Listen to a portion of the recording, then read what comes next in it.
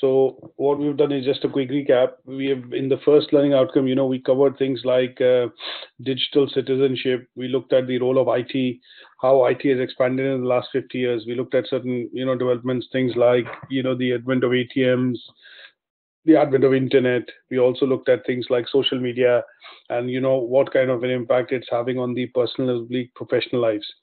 So this particular learning outcome generally, basically generally focuses on covering things which help us understand how the significant developments in the field of IT in particular have changed our personal and professional lifestyle. Now, the focus on the assignment side would be to look at covering some of these tasks to understand what are the significant developments in the last 50 years. So you can look at something like in the presentation which I'd shown you, the 60s, the 70s, the 80s, the 90s, and obviously the 2000s. So if we start with that, we'll probably look at the industrial revolution post World War II and the advent of phone. Then we basically had the advent of television. Then we had the advent of mobile phones in the 90s, and then the internet in the 90s.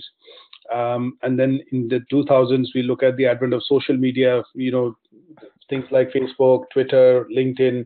And then in general, you could basically, through a graph or a chart, actually chart out the significant developments which have happened.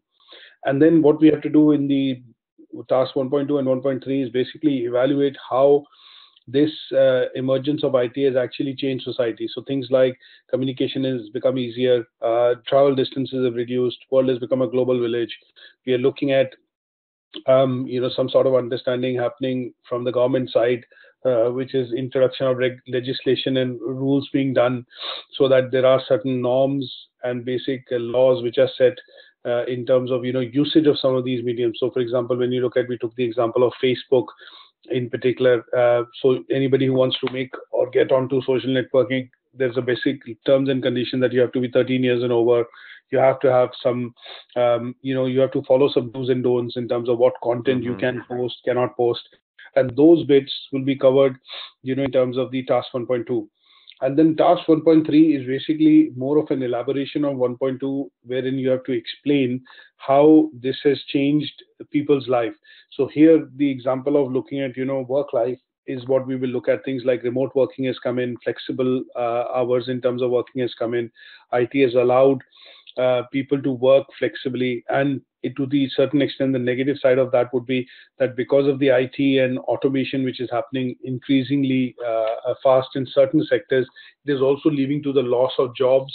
And obviously some of these jobs being taken over by robots. For example, the example of car factory or car manufacturing that we took, wherein the specialist workforce actually takes use of IT. All the drawings and everything are created on the computer. Then, all the robots actually follow those instructions and then end up, kind of assembling or, kind of assembling the chassis. So some part of it is pros, which is advantages. Some parts of it is con, which is disadvantages. So we have to look at how IT is also creating illnesses like metacarpal syndrome, people who type too much, their fingers ache. Things like you have protective screens because we are in front of the PC more and more, so it's affecting eyesight. So these kind of things in terms of how the changes have happened and how they are affecting people's life, especially at workplace, is what we have to cover. Now, in the second part, and here you could take up an example of, maybe a simple example of how do you see your kids studying, or maybe now going back to 90s, whiteboards with, or blackboards as we used to call them, chalk and slate, and the teacher used to write. But nowadays the technology has changed, wherein in the schools teachers use advanced electronic whiteboards, which basically capture the data, record the data, and it helps you to integrate with PC, wherein they can also look at things like sharing PowerPoint presentations and bits and pieces with regards to bringing YouTube and interaction using digital technology. In learning outcome 2, what we dwelled on was, once we've understood the changes in IT, what we've done in learning outcome 2 is covered some aspects of what is the role of governance, what is the role of government specifically in handling the changes which have been brought in because of IT and its. So what they've done is they've introduced legislation and we have to cover certain legislations in this case. And these legislation that we can cover would be things like, say for example, in the UK, what is happening is the government is becoming highly advanced. Most of your taxes, your pension, your benefits, everything is trackable through online. So whether you apply for a government license, you look at an NHS, you open a company, UK is by far the most advanced country as far as looking at usage of IT is concerned within the government department. So a lot of digitization has happened of data. We no longer keep files. Everything is now archived in data centers or, in cloud, and this information is easily retrievable. So these advancements have also created complexity of things like, hacking, mishandling of data. And those places are the places wherein the government has introduced legislation. And the legislation which they have introduced has to do with the fact that in the modern world and in today's time, the government expects the people who use IT to follow certain rules and regulation. And this has been defined as something called digital citizenship. That means, we don't no longer get a national insurance number. We have just letter coming through, and a number itself is good enough for us to log in and get most of our details which are related to our earnings, our taxes, and things like that. So as the concept of IT is getting more and more integrated into our lives, the government is introducing, legislation and safeguards basically through legislation to be able to ensure that the data does not fall in wrong hands. And people, to a certain extent, when they use IT in terms of, transactions, e-commerce, banking regulation, they also adhere to certain rules and regulation. A simple example would be that sometimes what the banks, if you do online banking, is the government has created, obviously Financial Conduct Authority, FCA. It oversees banking regulation and, implementation of banking regulations set by the Bank of England and FCA. Now, they give you, reminders to say that do not share your password or regularly change your password. These are basic examples of how the government is influencing, the handling of data at the consumer level. And this is only possible if they, create legislation, create rules, which are then enacted into legislation and acts. And at some stage, they become mandatory for organizations to follow, to provide or deliver these services. So when you look at banks, they look at delivering services, banking services, financial services, mortgages, things like that. And everything today is accessible through the internet. So you have an internet banking account. That means you can access details about your mortgage. You can look at your current account, your savings account. But in order to maintain these things and security, what they have prescribed is rules and regulation. And that all falls within the use of or the remit of, something called digital citizenship. And then we covered, one or two tasks related to that by expanding into how this is having an impact on, individual life and living. So no longer, we look at, if you look at the 50s and the 60s, predominantly if people were working within coal mines in the UK, they were, working within the area, or they were not traveling, quite a lot or far. But because of now IT, people can work remotely. Sitting in Manchester, I can deliver this session. So as an example, we took the use of IT and how this is influencing. Education itself is changing.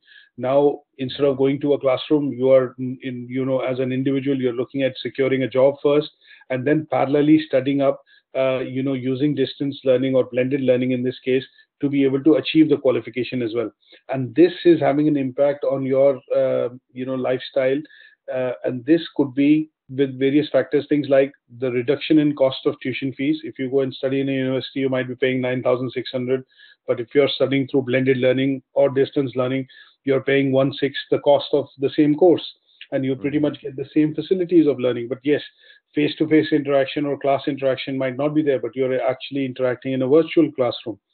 So these are impacts that that the IT is having on individual lives when we are saying we live within the information age. So here in this task, what we have to basically look at discussing is, what are the code of ethics and what are the key legislation which the government has introduced, which helps us in using IT to make our lives better. Or, an example of like I've given you education. So things like, code of ethics could be When you look at e-commerce website, they have to have encryption of data. They should not be storing, your credit card and other details. If they save it, then they should have relevant encryption security measures in place.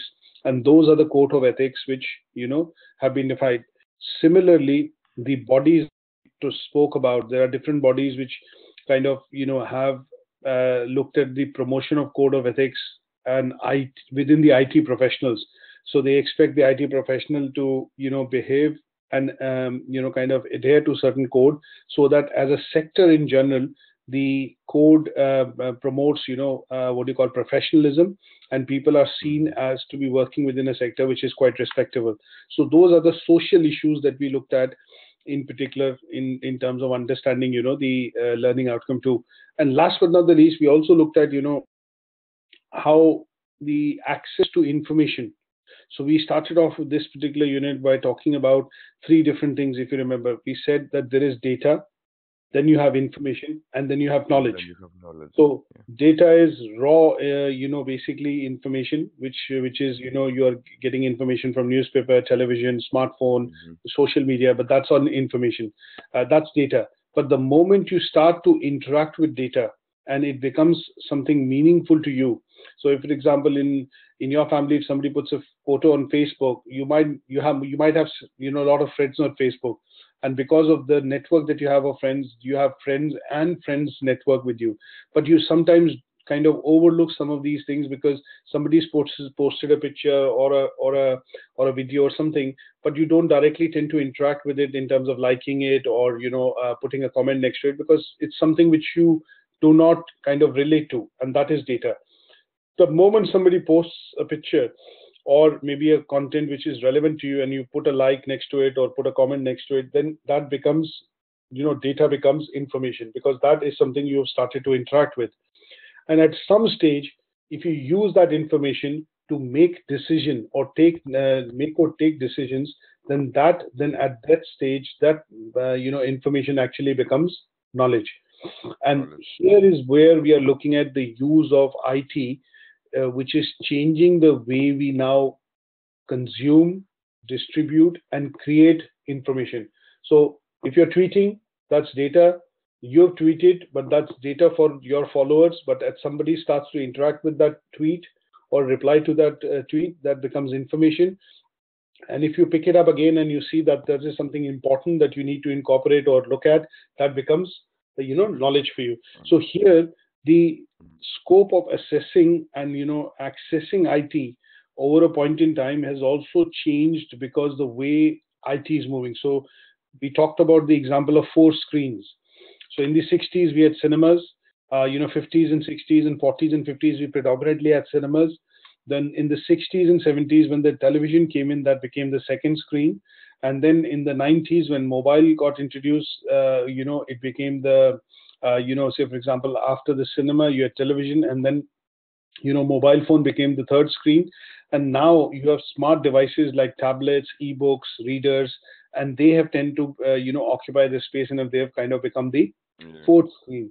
So we talked about how the same information can be accessed across different screens.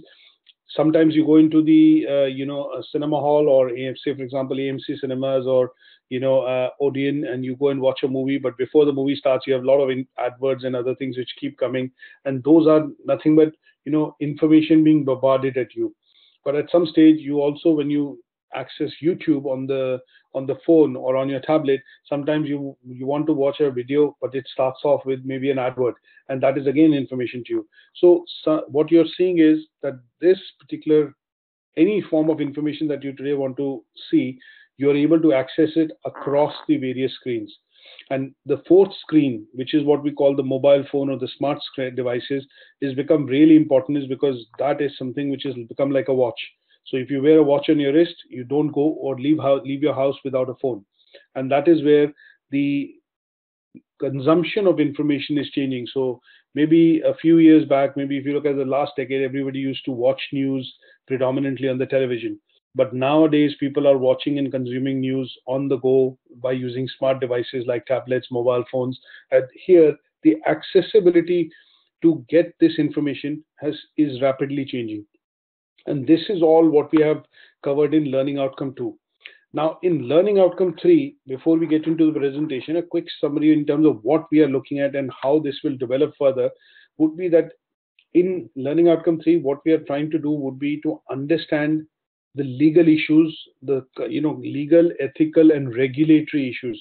So, because there's a video which came into me today, which was basically a story about the person who actually created WhatsApp and how he, what struggle he has gone through. And WhatsApp today is the single largest interaction platform outside Facebook, wherein about 50 billion messages are sent and received every day. So the amount of information, the idea of sharing the statistics with you is that when I looked at this story, I didn't know who created WhatsApp, and he's a person who immigrated from Ukraine, and one of the reasons to cut the story in short and share it with you is that the person actually created WhatsApp because when he immigrated to the US from Ukraine with his mother and grandmother, he could not go back to see his father, and his father passed away in 1997. Mother was diagnosed with cancer. She passed away in 2000. So he had that guilt with him that I need to have something which will help me easily communicate and, basically reach my father or reach my parents. And that led to the creation of, that was his motivation to look at something in terms of creation, which could be something as simple as, an application, and that would be absolutely free. And he has been fighting.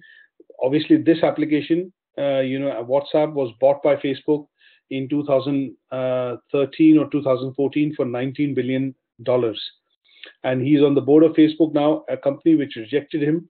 But the idea of the whole ethos of why I've shared this example with you is that he is one who has kind of created something which has led to free communication happening, and the amount of data being created and sent and received just on WhatsApp is 50 billion messages.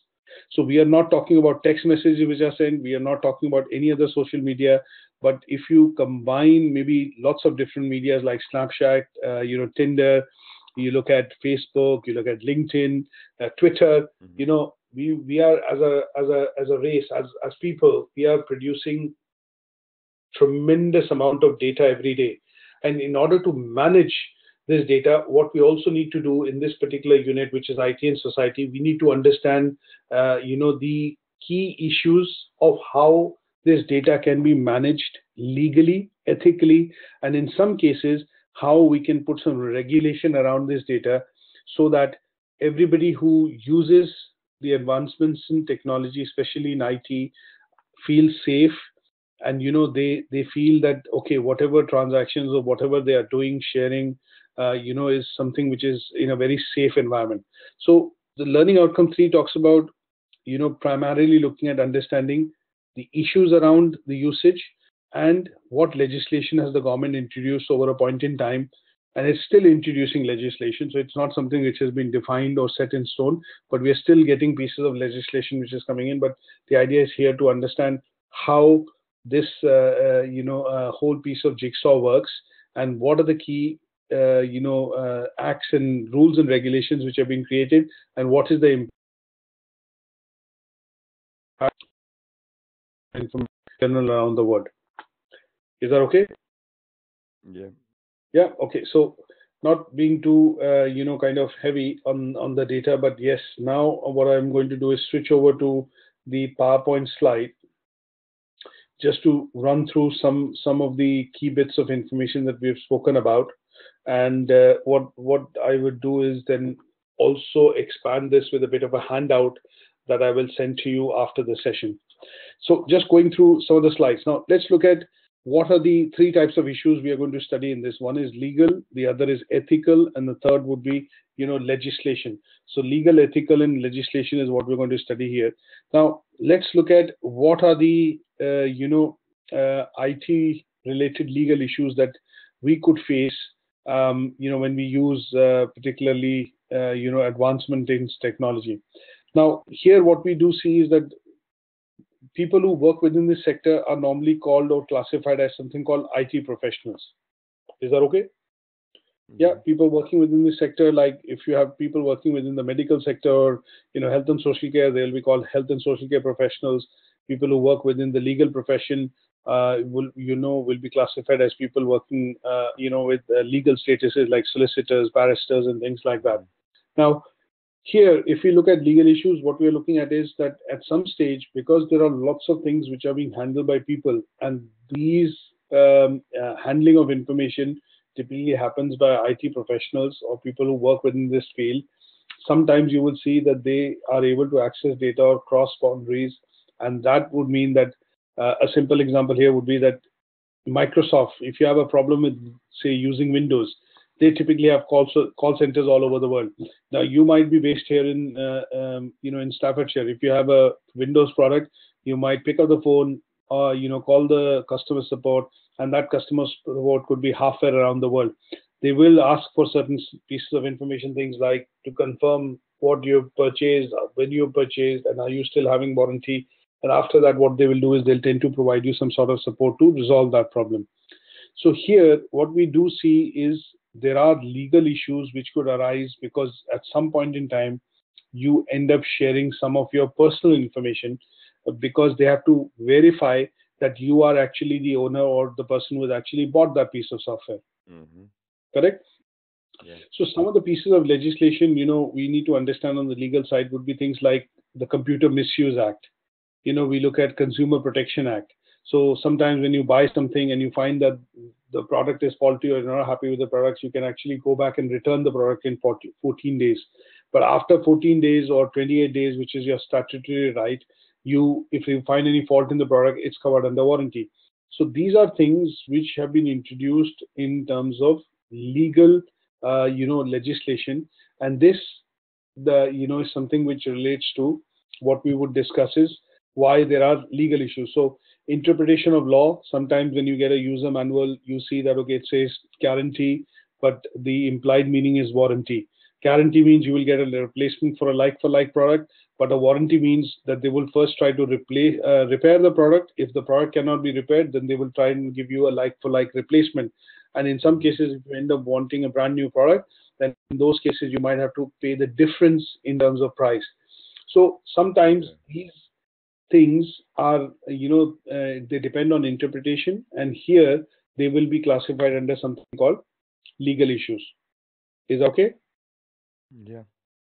Now, when we look at, some of the things, so for example, when we look at the role of IT professionals, in dealing with these legal issues, what tends to happen is that they are able to address some of these issues head on. That means if you speak to a technical expert, somebody who's an expert on Windows and you're having a problem, they might be able to resolve it remotely or on the internet or using a chat session, giving you some idea of the settings, and they then are able to resolve some of these issues pretty much through remote sessions. Now, in some cases, you might have to leave your product or ship your product back to the company for it to be looked at. And in those cases, sometimes you will see that there are issues which come about wherein you've sent a product back for repairs, but when it comes back to you, you see there are some scratches on it, or it's not in the same condition as it was sent, and you then have the rights under your under the contract to be able to say that, okay, this is not what I've sent, and I've received this in a bad condition.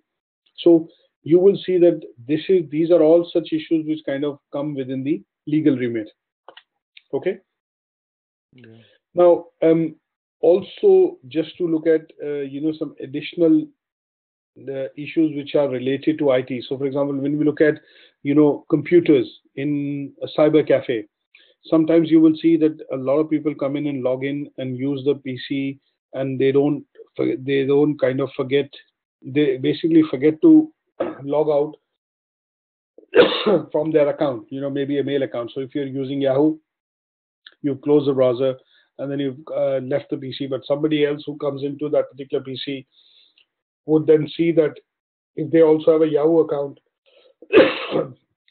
what they would see is that when you look at the opening the browser, they would then basically have somebody else's account and details coming on it. So what we have to look at is in places wherein things are in public use, what we do tend to see is that, let me get some water. One second. Mm-hmm. Okay, okay.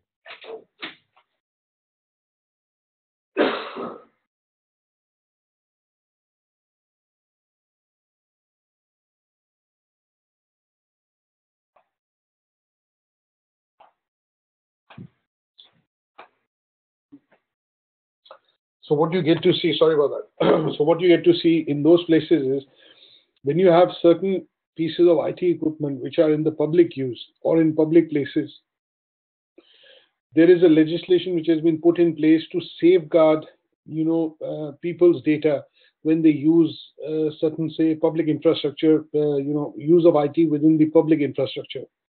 So when you look at use of ATM, now by default, when you take out money from the ATM, what tends to happen is, you have very clear instructions to use the product. You withdraw the money, and once you withdraw the money, it returns your card. But in some cases, what happens is sometimes if they find that the card is stolen, or if the card is being used fraudulently, then in that case, the ATM actually swallows or gobbles of the card, and that is done primarily to prevent, fraud or prevent, Mm-hmm. misuse of that stolen card happening. So Yeah. what has happened in this case is that, say, for example, you're at the ATM, there is a legislation which the government has introduced, which basically warns the police that, okay, you've been forced to withdraw the money. So if you have your PIN number and you enter your PIN number in the reverse order, that straight away intimates the police and sends the code to the nearest police station that, okay, somebody's been forced to withdraw the money. Now, that pieces of legislation, which is intelligent pieces of legislation to protect the consumer, has been put in place, and this is something which also falls within the remit of, legal issues, but has been introduced as a legislation. So when you're in distress, you're able to use this as a facility within the ATM to basically inform the police or inform the bank authorities that your card, or you've been forced to misuse your card, or somebody is forcing you to withdraw the money. Was that Mm-hmm. something that you were aware of? No, no, no, I didn't know that.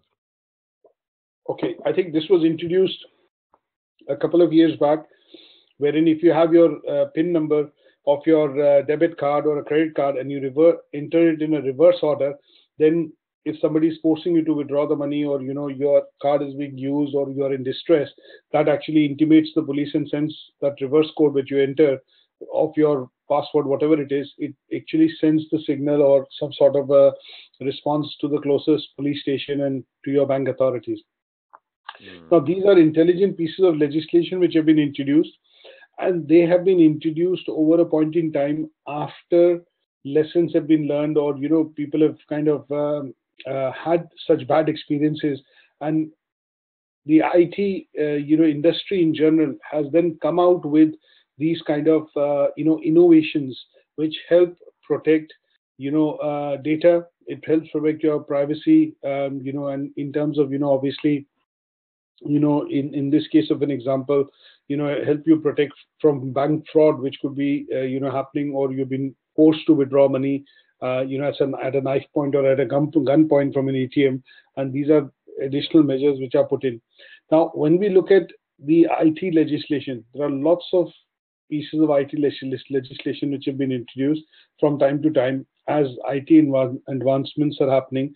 What we are seeing is, if there is nothing in the law which kind of covers that aspect, government from time to time has introduced new laws, and in some cases added addendums to current laws, so that they are incorporating the new pieces of let's put it this way, new pieces or new types of protection which will kind of help protect consumer data, his confidentiality, and to a certain extent, prevent, not a certain extent, to a large extent, prevent fraud in most cases, wherein it involves financial matters or money related matters. Now, this particular slide kind of captures, some of the key legislation that we will be looking at in this Learning Outcome 3, so which is Computer Misuse Act. So if you're using a computer in a public place, that means there are certain norms which are said that you can when you log in, you log out, and things like that. So if somebody forgets to do it, then nobody can misuse. So there is a law which has been put in place, and these are then, kind of put into practice in relevant locations. You have the Consumer Protection Act, you have Data Protection Act, you have Disability Discrimination Act. That means sometimes if you have a special disability, or if you have some sort of a disability, then in some cases it is the responsibility of the employers or the person providing those services to have to make this access available to people who are disabled. So when you look at most marketplaces, for example, when you go to Tesco and or you're going to a particular public place, which is a government office and things like that, you will see that there is, for example, disabled access. That means the doors are much wider to a Yeah. certain extent, which allow access of wheelchairs and other related equipment in that case. But disability discrimination in the case of IT would be things like if somebody is colorblind, then there are certain pieces of software or screen aids which can be put in so that the person can access the computer or can continue to access, and these are looked into by the employer. That cannot say that we will not employ a person who is not able to distinguish between colors. But in some cases you will see people also put in some kind of different set of keys. If they know a language, or if they know a particular language, you'll see stickering on that. And this is what employers have to take in place, so that in some cases you will see employers also provide larger keyboards or ergonomic keyboards which are split. The keys and the keyboard are kind of split apart because it helps the person working with the disability much more effectively. So a lot of legislations have been included, and this is being done not just to protect the consumer, but also to ensure that the companies providing these products and services are not, at harm's way from consumers, because the piece of legislation ensures protection both for the consumer and also for the provider of these services. So in the subsequent slide, what I will, the handout that I'm going to send you is, rather than cover each of these in greater detail, it'll be good for you to know these acts. But what I've done is I'm going to send you a handout which will have all these in a bit more detail for you to read and understand, so that you have a basic knowledge of what are these acts and what they entail and what kind of services these basically have in terms of bearing when companies have to implement these acts in their premises. Now, going further, what we want to understand is what is the impact which this legislation actually has. Now, and why have these laws and legislations been introduced over a point in time? So the basic reason is that we have had these introduction of laws and legislation is because over the years consumers have had various experiences, good, bad, and ugly. And these experiences, because they're happening again and again, and they tend to kind of point out flaws within the system, that is where the government has stepped in and has created these pieces of legislation. Now, a simple example is the Data Protection Act. Now, when you look at a Data Protection Act, what tends to happen is people who need to handle data need to be aware of what they can or cannot do. So if somebody is handling some sensitive information of individuals with regards to passport, date of birth, national insurance number, then this data can actually be used to look at can be fraudulently used.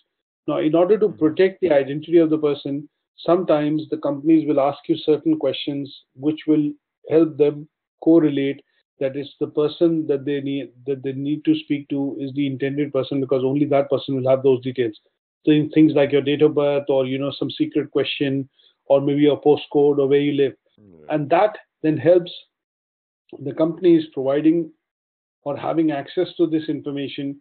Then becomes, it gives you a peace of mind, gives you a bit of confidence that the information being shared with the company or a particular person is something which they understand and will be looking at kind of utilizing that information in a respectable, meaningful manner. So sometimes you will see that the impact of legislation is to protect the consumer. In short, it is to ensure that only the people who need access to this information get access to it. And the third is, in case they need access to it and they get it, then they know exactly how to then safely do away with the data or the information so that it does not fall into the wrong hands. So that is what the main implications of this pieces of legislation are. Now, the other bits that we would want to understand is how is this information stored? Now, from an IT terms, you know that most computers store information in the form of zeros and ones.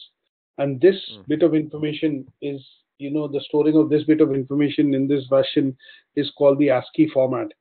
Now, over the years, if you are tuned into the developments happening in IT, I think in the early 90s, when the PCs were introduced, we had something called 8-bit encryption. That has moved to 16, then became 32, then became 64, and today we have 128 and 256-bit encryption methods. So when we have service SSL certificate implemented on a website and you see a lock next to it, you kind of feel much more secure that my information is going to be transferred securely over a encrypted network which has, say, 128 or 256-bit encryption. That means it is very difficult for somebody to hack into that information, right? So this is something, as the legislation, as the technology is advancing, what is happening is the legislation is also being asked to keep up to date and not play catch up. So they are also updating these pieces of legislation so that it is able to conform to the advances happening in technology. Now, let's look at, impact of legislation on systems development. Within the IT sector, let's look at how does it impact the IT sector. So for example, when we look at some of the good systems which have been introduced, the good systems which have been introduced actually provide benefit to people using these services and they pay for these services themselves. An example is that if you have, for example, let's put it this way, that within a bank which is on a high street and it's a very busy branch, that means it gets more volume of customers during the course of the day. So what the bank then decides to do is it tries to invest in technology, which could be things like if a lot of customers come in to deposit money, then they introduce something called an automated ATM, which accepts money, and when you deposit money through the envelope route, it is able to reflect in your account within 2 hours of being dropped into that machine. And that then ensures, higher productivity or maybe more efficiency within that branch so that the customers are able to be served, in a very fast and efficient manner. Now, this is something which is an example of the use of IT within the IT sector or within the banking sector, but that use of IT making the system maybe much more quicker and prompt, and that is why we call, say, a good system which has been implemented. Now, sometimes you will see that even after when systems are implemented, there are changes which are required to be done in terms of its configuration. And what happens is sometimes websites, for example, when they employ something in terms of a new technology, they need to tweak it to get it right, for it to work rightly or efficiently for the customers. So most applications that you see on the IT side today, they are designed on a 3-click system. That means you search. Once you search and you find, the second part is you find the application, and once you've found it or found a product, then you buy it, right? So when you go on Amazon, a simple example would be that they look at a 3-click search from taking you to the product from searching to the product information, and then you're buying it in the 3rd click. So the idea of having this is that sometimes when you design systems or when you design websites which use IT, there are continuous tweaks which happen, and these tweaks which are done are primarily done to make sure the design or the way discovery of the products is to happen on Amazon is right and is prompt enough for the customers to kind of come in and enjoy and shop and have an enjoyable experience. So in some of these cases, you will see once a new software is launched or new hardware is installed, they continue to tweak it as per the feedback of the customers so that they get it right and it meets the expectation of the customers from that aspect. Then we look at interconnected systems. Now, the reason of looking at interconnected systems would be to understand things like When you look at the example of sticking to the example of ATM, now the ATMs to us, they are not standalone machines. So when you withdraw money and you check your bank statement on your phone, you typically would instantly see that the money has been debited to your account, which has been withdrawn from the ATM. And that goes to show that the ATMs are connected in the back end to server or infrastructure within the banking system of a particular, say, bank like Barclays Bank. And here, what we do get to see is that the information is pretty much instantly or in real time, as we use the term, updated. And that happens Mm-hmm. because of the fact that they are all connected to some sort of a backend, correct? Yeah. Now, sometimes you will see complex interfaces also being introduced. Now, you look at the let's look at a particular industry wherein you deal with a lot of sensitive information. Let's say, for example, we'll stick to banking industry, but we could also look at something like say military. In this case, Okay. what they do is they have access to information which basically is quite strategic. But at the same point in time, sometimes when you have to retrieve this information, the retrieval of this information has to be as simple as possible. So Mm-hmm. when you look at understanding the mechanics of how, say, for example, the ATMs work, what we do get to see is when you go into an ATM machine and you type in your key PIN, you're able to get access to your account pretty much instantly. And when you get access to that account, you are pretty much having what do you call, all the information that you need. So for example, your balance, you want to transfer money, you want to withdraw money, you want to look at say taking out a statement. So what they've done is they have created an interface which primarily provides you the most common usable features that you would want to access, Mm-hmm. through the route of an ATM.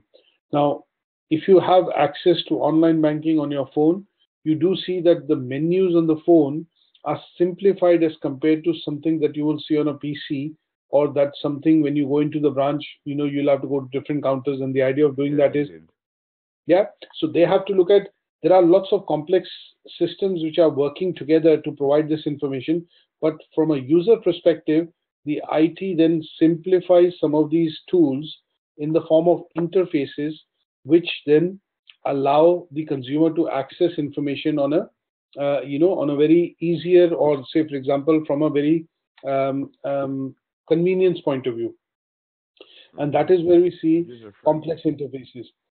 Now, there are some laws which have been introduced. For one of the laws that we look at briefly is something called the Brooks Law.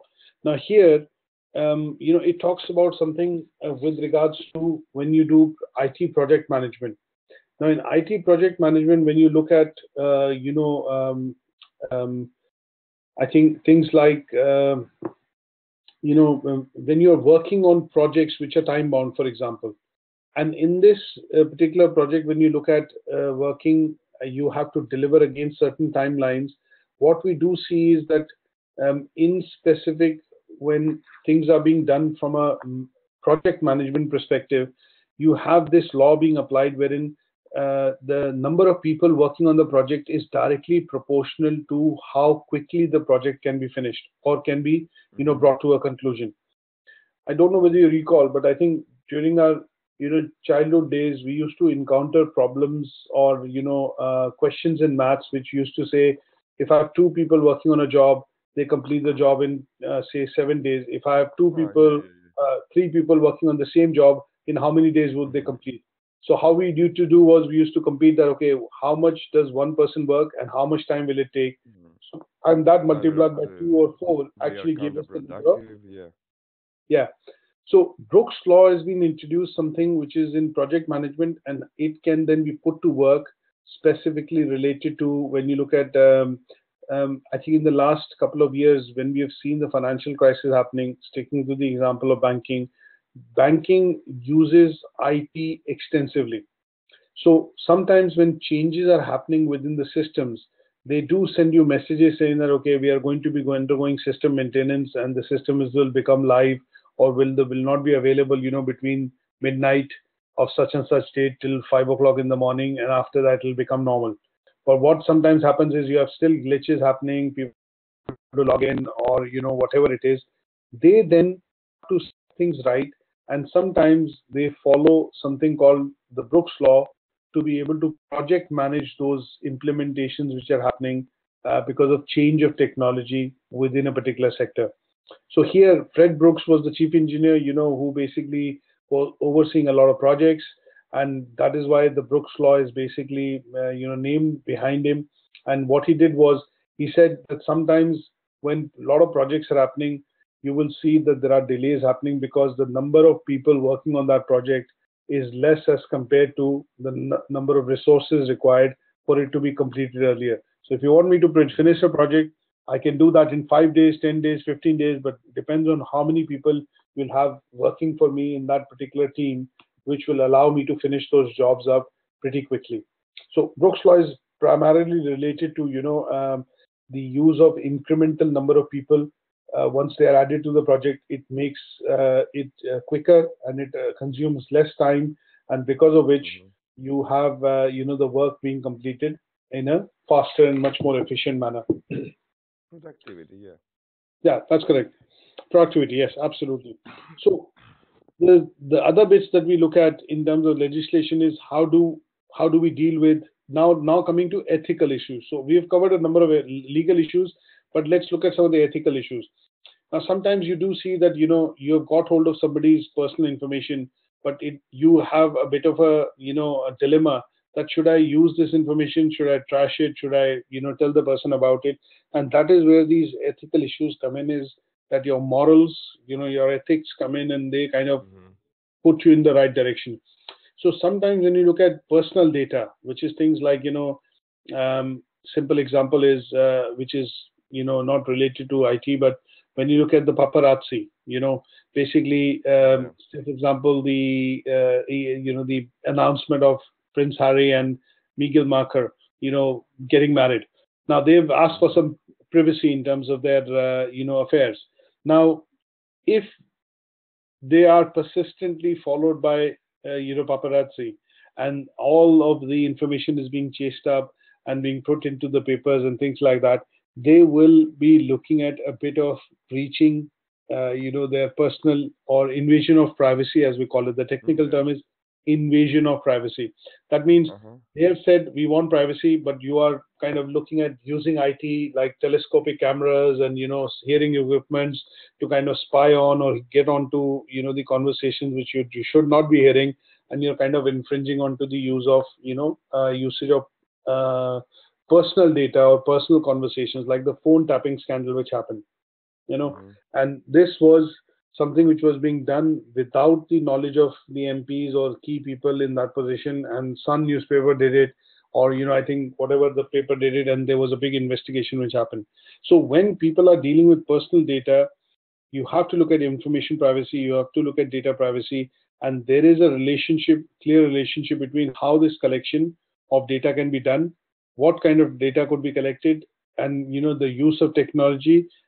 There are lots of things which people can use if they put in a professional detective or a consultant, and they have ways and means of getting hold of this data. But what are the ethical routes, which basically the person needs to follow, so that they stop at a place wherein it then leads into invasion of privacy, or you're entering into somebody's, private space. So these are issues which primarily will come in within, the ethical issues that we'll discuss. And they are predominantly related to personal data. What kind of personal data? It could be healthcare records. It could be your previous, criminal records, or, investigations which have happened. Sometimes you will see that they also look at your records in terms of, say, for example, looking at things like banking, buying, for example, or certain things which look at, when we talk about in the context of Google being the big brother, that if you use Google Chrome as a browser, it keeps track of all your browsing history. Now, you can opt out of it, but even the web, the history, why does it keep that history? Is because it's trying to understand what is your behavior while you surf the internet, so that it can serve up advertisements and emails and other things which are going to be more focused on the type of activity that you are doing on the internet.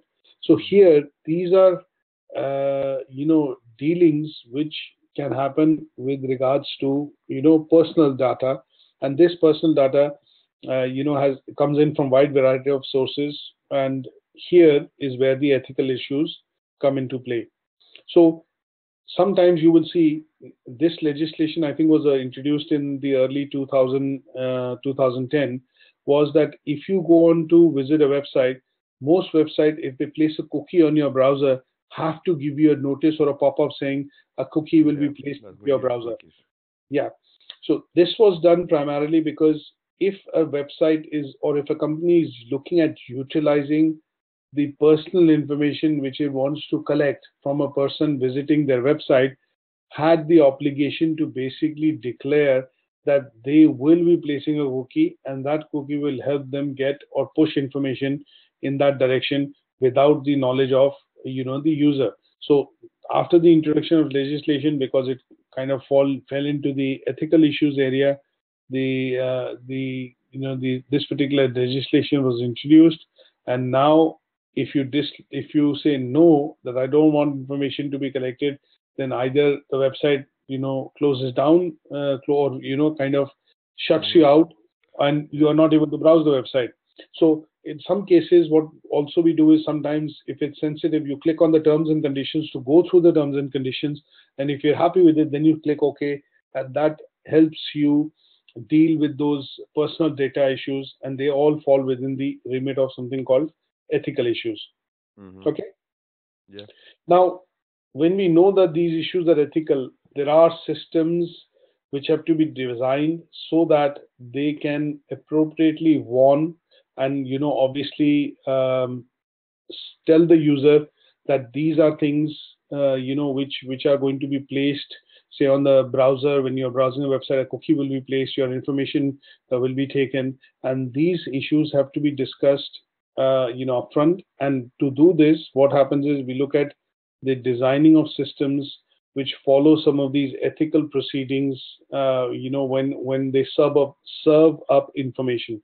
So if you're visiting a new website and a new website has a cookie policy, it'll serve you a message, and that would mean that they are trying to warn you that this will store this information. If you're not happy with it, you can close the browser down, or if you're happy with it, you can accept the cookie, and that will be only placed once rather than being placed again and again.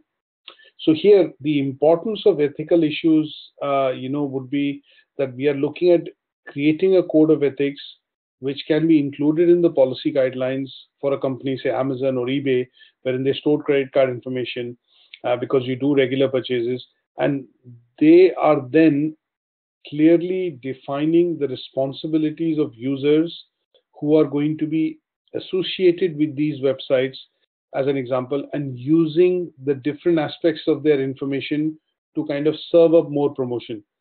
So sometimes you would have seen that when you browse the Amazon website and you have looked at certain amount of products, the next day you will receive an email which will say, okay, you are looking at these products. There are, we can offer these. There are some of the other products which have discount on them, and they serve up this newsletter to you. Now, why would they do this to you? Because one, you've accepted the cookie policy, or you've accepted the policy and procedure, and once you've said that, they have utilized the browsing of the data that you've done on the site to be able to serve up promotions to you, which they feel are more relevant to what you were actually searching for in the first place. Right? Yeah. So in this case, the idea of these guidelines is to clearly prohibit, the sharing of information sometimes, because you as a user do not want them to send you or share this information with third party. Right? So I think from that aspect, what you do see is that there is an importance of designing these code of ethics, and these code of ethics can be designed by understanding how the companies actually look at using the information, the personal information in particular, and then how can they commercially benefit from this information. Okay. Yeah. Now, sometimes you will see now this ethical code when it is developed, you will see that most of the time it is personal. In some cases, it is organizational, right? So in personal case, what do you do is because you're one particular person and you have a single account with the company or a website. So in your case, most of the things which they will serve or share or store would be related to you as a person. But when you're working within an organization, sometimes you have to follow the code of ethics within the organization, and that could be provided to you in the staff handbook or a handbook of when you join the organization. It will say do's Yeah. and don'ts, and these are things that you can do, cannot do on the IT equipment within the office, and that would then form the code of ethics within an organizational level. And if this code of ethics is raised into a legislation or an act at the highest level, then they tend to be something called regulatory codes of ethics. And those regulatory code of ethics would be things like most financial, most websites which collect financial information or have to collect financial information in terms of payments and things like that have to have, say, for example, a service socket layer SSL certificate implemented on the site. So they need to have systems in place which will store this data in an encrypted manner, which will not fall in the hands or will be difficult for the hackers to get hold of. So then this level of information, when it is developed at that level, wherein it becomes a legislation or regulatory, would be the third level. And sometimes that is why we have to classify that, okay, are we looking at the ethics, a code of ethics from a personal point of view, from an organizational point of view, or from a legislation point of view? Okay. Now, there are some slides which I've put together primarily for you to go through, which talk about things like, why are ethical issues important, or what is the use of these ethical issues?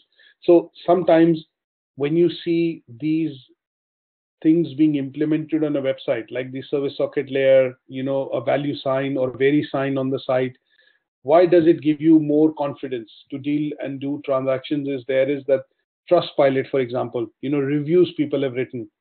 These are things which give you confidence in your mind that you're not dealing with a fly-by-night operator, but you're dealing with a standard organization which follows a lot of codes, and code of ethics, and has guidelines in place to ensure that their staff and people working within the organization who have access to that information adhere to certain guidelines. And that is where the confidence comes in you to come back and shop again, or buy their services or utilize their services again and again, isn't it? Credibility. Yeah. Right. So these are some slides that I put together primarily looking at why these are important. Now, last but not the least, let's look at if these issues were not there. For example, if the code of ethics, legal legislation was not there, what could be the drawback of not having them in place for consumers? So one of the things that comes to our mind is that, they would have given rise to a lot of risks.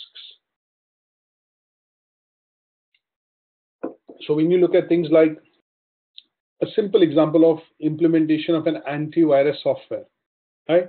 Yeah. If you have a current updated antivirus software on your PC, then that would mean that it will either stop malicious attacks, or it will not put your computer at risk, because it keeps checking in the background that if there are attacks being done or somebody's trying to access your information, then this piece of software actually reduces attacks happening on your PC when you're browsing the internet.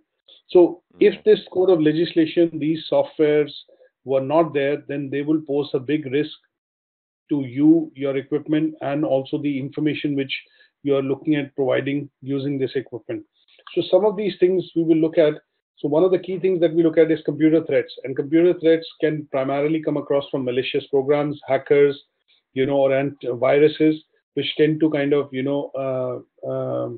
break down your operations of your PC and get hold of sensitive information which is there in those PCs. So these threats can be minimized or classified. They have to be minimized, but let's look at the types of threats. One is physical threat, right?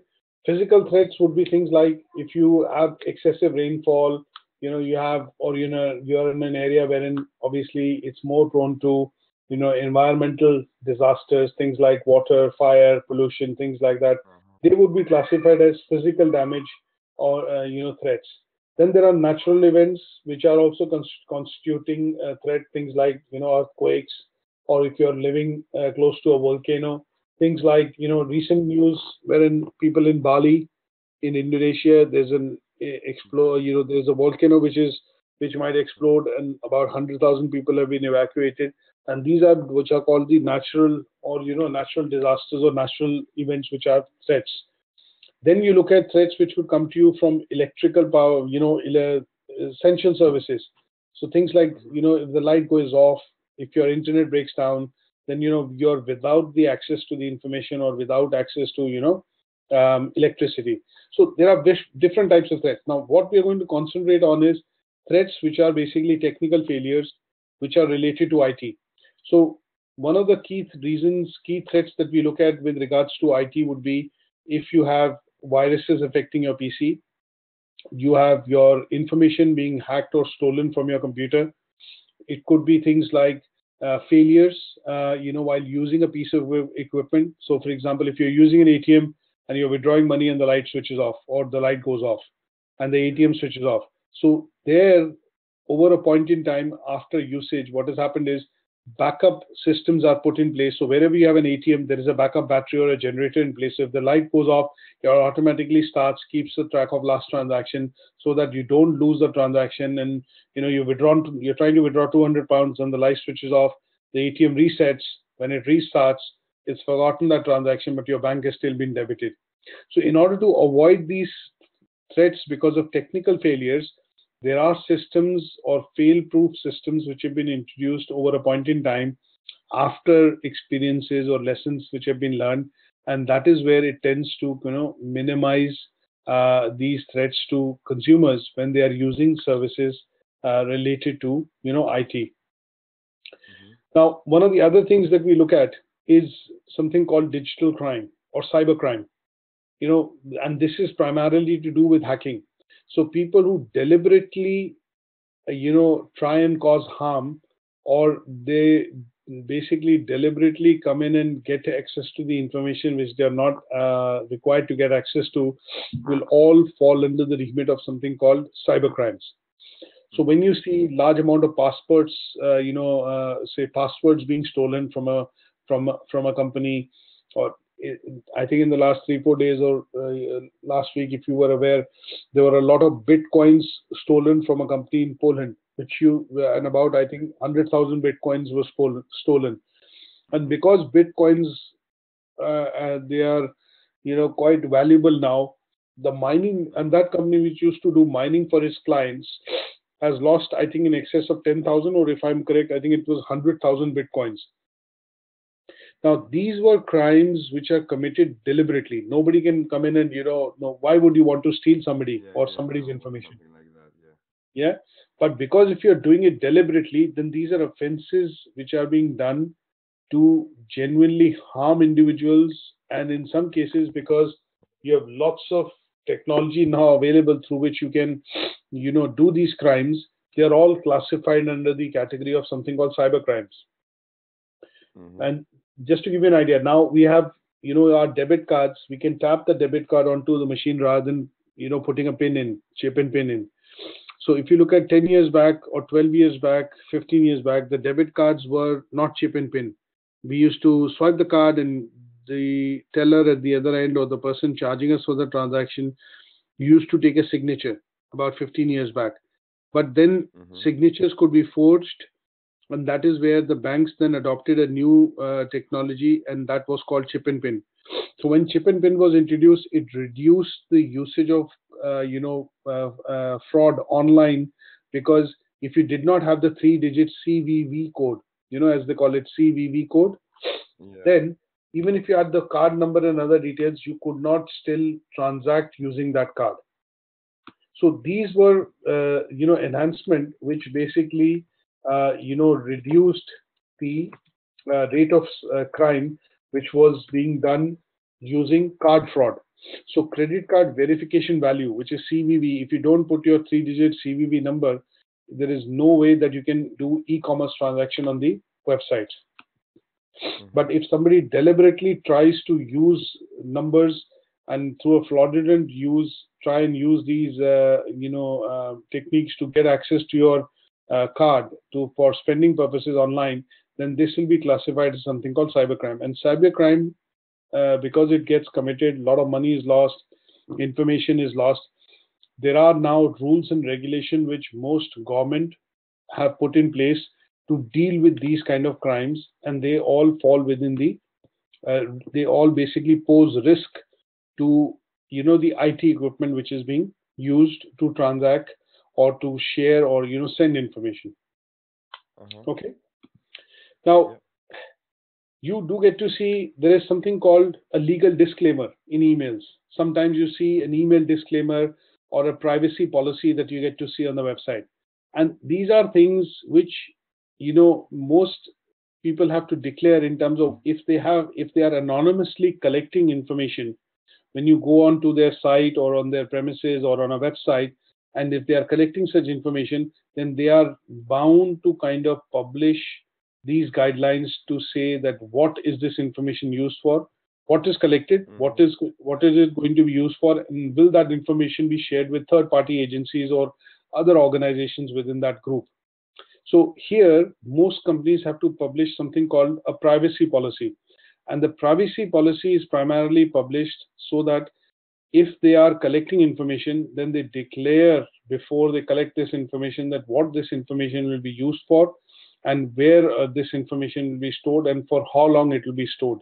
So one of the other things which tends to happen is that you look at the websites in particular have to kind of publish something called privacy policy. And privacy policy here is basically the ability of an individual or group to seclude themselves. So if you don't want the information to be stored, sometimes what you do is you browse the website in a stealth mode, using a browser. That means you're not invisible to where you're coming from and where you're browsing it. And the information is then stored on the websites that you go. And sometimes if you refuse to accept the cookie, then what they will do is they'll ask you to close the browser, or they will not serve this information to you. But if they do, then they have to kind of clearly declare under the privacy policy of why this information is being collected and where it will be stored and what it will be used for. Yeah. And let's go to one or two last things before we kind of understand and bring this to a bit of a closure, is that when you look at security. Now, there are different types of security which we will look at from a point of view of this risks which are associated with it. Now, in some cases, what we look at is why is the information security required? So, information security or IT security in certain cases is required because what we want to do is we want to create a mechanism which restricts the access of information to employees or say in general for any person.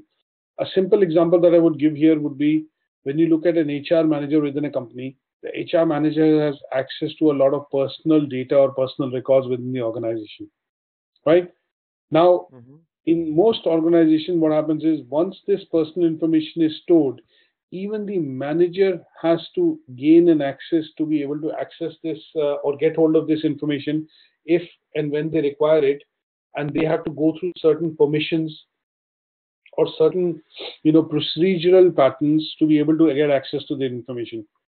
So the reason is because they do not want this information to be used for any discriminatory or any other such purposes which would harm the employee or harm the put the employee into some sort of a disadvantage. And in those cases, you will see that sometimes they put some sort of a restriction in terms of access to this information, so that, or levels which are put in, so that certain types of employees or certain levels of employees only get access to that information. Correct? Yeah. We have almost kind of seen this in movies. Sometimes what happens is you see that your access is denied. Access is denied. So when you have networks within companies and the data is stored on centralized servers, they put some sort of a virtual private network or a security level in place under the VPNs, is wherein you need to be of a certain level or authority to be able to get access to that folder or that particular data in that folder. And that is normally restricted to line managers or administrative managers, because Mm-hmm. if I'm working with you as a colleague, then I don't need access to your personal information. But my manager or our manager would need access to it for certain reasons, and he would be then authorized or have that level of access to be able to, see that information. And that is Okay. something which is put in place through, security measures within the IT equipment. So could be basically network access, password access, or access which can be only authorized when you want to gain that information through the use of passwords and other things like that. Mm-hmm. Now, the other bit that we do see is that we also want to make sure that the information that is held in a particular case by, say, a company, department, whatever it is, that information is secure, right?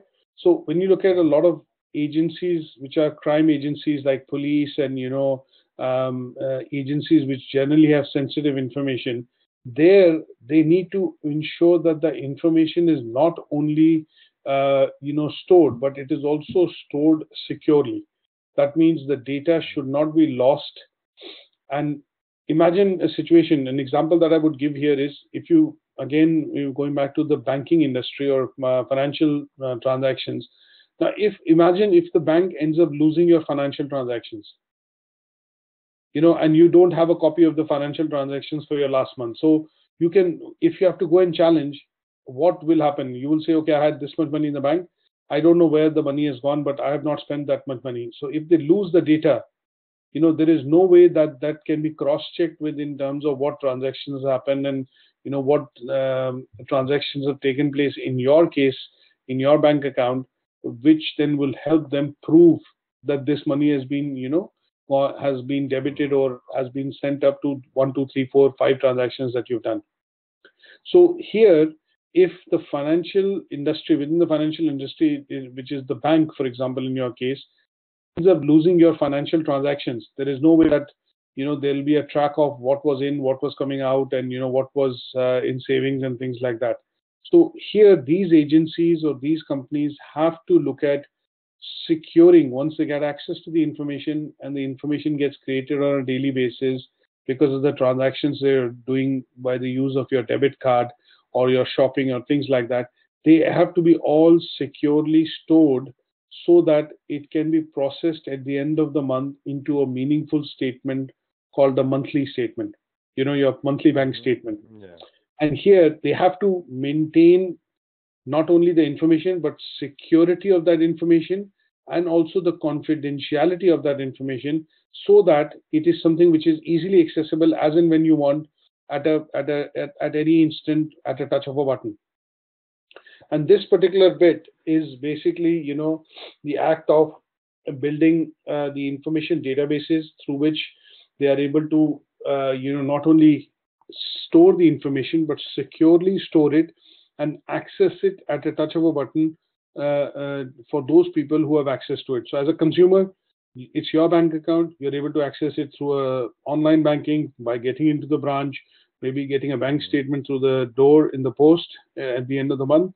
And Yeah. if you step into any bank branch anywhere in the world, that access to your information is pretty much available after you put in a bit of password or maybe your chip and pin, your debit card and things like that. Mm-hmm. So in some cases, information has to be secured, stored safely so that it can be reused, and it keeps track of the transactions that you have done. And if these are lost, then in that case, there is no way they will be able to trace or understand where the money has gone or where the money has been spent. Yeah. And this is more so important in the case of when we look at um, e-commerce. So currently, we do a lot of shopping online. We do a lot of buying and selling of services online, and this is one of the most important features which most e-commerce websites incorporate, is the storage and secure storage of information, specifically so that, because it is related to financial matters, it needs to be retrieved securely and also stored securely, so that at any given point in time, if you need that in the future, it can be straight away brought up at a touch of a button. And an example here is when we use sites like Amazon and eBay, you store your credit card number or your debit card number once, and you can keep buying by putting in your CVV number at a click of a button. So it's a 3-click system. You search, you add to the basket, and at the touch of a button, you just buy it, and it debits your card automatically. Correct? So here, the e-commerce side of things, make it easy, but also they need to look at storage of this information securely. Okay. So in this case, what we are looking at is, if I stick to the example of e-commerce, what we are looking at is when you buy something on Amazon, you're only placing the order, in the virtual marketplace. But at some stage, this information, once you have transacted, has to be stored, has to be retrieved by the company or the provider who's providing you the services. And then that same information has to be used by a logistics company to be able to ship that product to you at your home or at your office. So Amazon has a lot of shops online. When you buy from any particular store, the central database of Amazon stores all the information, gets hold of it, and then in the background, it passes the information to the relevant company to be able to fulfill that order. Once the order is ready for dispatch, the logistic company picks up that information and delivers the product to the warehouse. From the warehouse, it goes out to your, to your address that you've provided for shipping, and that then typically becomes the logistics company's role. So if you look at in this whole complex procedure, you're ordering something online on the Amazon website, but there are lots of things which are happening in the background, and lots of pieces of information are being shared between different types of organization to effectively execute and deliver your order at your doorstep, maybe in 2 days time, 3 days time, depending on what delivery method you've chosen, next day, prime, or standard 2 to 3 delivery, something like that. So information is not just taken, it is processed, it is stored, and then it is retrieved a number of times securely by different companies to kind of fulfill that transaction. Right? So there are risks associated with this information, at every given stage, and that is where securing or information security has to be maintained while third-party agencies get access to that data and access it and, obviously process it. So Amazon would have details of your card, but the logistics partner or the supplier who's actually selling the product on Amazon might not need the access to the card or the information stored on the card. Correct? So levels of information then are also created, which are then appropriately shared at different levels with different kind of providers, accessing that information to be able to fulfill the order. Correct? Yep.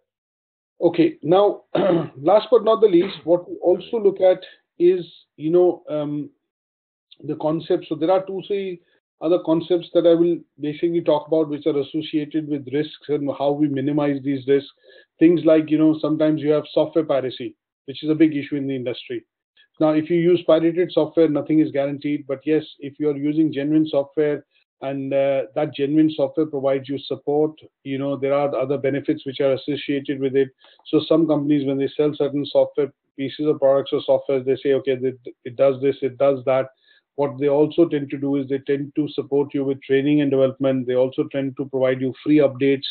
And the reason why they do this is because you're paid up for these services, and these paid up services also give you associated benefits, in the future, which is getting hold of free updates and, any free updates which are coming into the software will make the software more secure, and you at the end of the day, feel more secure in using that service or that particular type of service being provided by that application. And that makes the whole process of risk, mitigating the risk or minimizing the risk. Now, so these are things that we have to look at in primarily the learning outcome 3. So what we have discussed today, just to summarize, is to understand some of the key pieces of legislation which have been introduced over the years by the government. So I'll send you a quick handout on some of the key legislation. Also, what are the ethical and legal issues? differentiation between ethical and legal issues. These issues could Mm-hmm. be the ethical issues, or these legal issues. They create certain risks.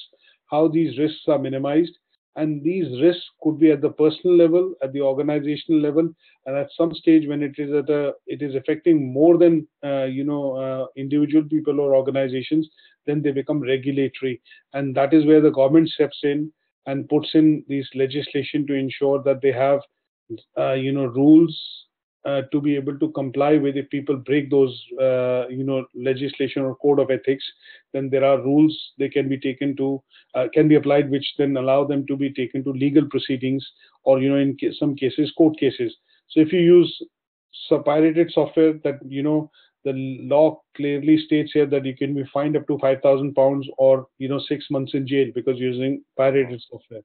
So these are things which are covered under this particular learning outcome 3, and that kind of brings us to the end of this particular session. And then Okay. we have covered the unit to understand what is the role of IT, what kind of implication it has on society, and if we are using IT now, we have to have a responsible attitude as a digital citizen to be able to use some of these services, and then have and adhere to certain code of ethics, so that it makes it a safe, transactable, virtual space. Mm-hmm. Okay. Yep. So that is where I'm going to end this session today. And what I will do is, as I mentioned to you earlier, I'll follow it up with some sort of, a bit of a handout for you to read through, so that it gives you certain, more knowledge in terms of what we've covered in terms of the content, Mm-hmm. in learning outcome 3. Okay. Okay. Now, because I've done a bit of summary for you in this particular slide, in this particular session as well, I'm going to try and send you a copy of Mm-hmm. the recording. So my session to you would be to start to look at the assignment brief, for this particular unit, and then Uh-huh. start to attempt, the assignment brief, so that you are, in a position to, let's put it this way, develop the assignment while the information that we've discussed is fresh. Mm-hmm. So Okay. in the Moodle, what you will see is this Word document, right? Let me show that to you. Mm-hmm. This Word document is what you will see in Moodle. This Word document, and this Word document primarily has, the assignment brief which ATHE has provided for this particular unit. Mm-hmm. So you Okay. can follow this brief to start developing a draft assignment. The tasks given in this, and in the say for example, one second, let me share my full screen now. So tasks given in this one and this unit specification briefs are exactly the same. The only difference that you will get to see, now you should be able to see both the windows. Sorry, one second. Okay. Right. So if you see this particular assignment brief, and if you see these tasks here, they are pretty much the same. The only Mm-hmm. difference is that in the Word document, what has happened is they have given you a bit of a scenario for you to assume Uh-huh. that you're Yep. working as an IT supervisor in a small business, and you've been tasked with the effort of looking at some of the IT issues within the organization. And then Mm-hmm. what they've done is divided into activities 1, 2, and 3, which cover activity 1 is learning outcome 1, activity 2 is learning outcome 2, activity 3 is learning outcome 3. So it has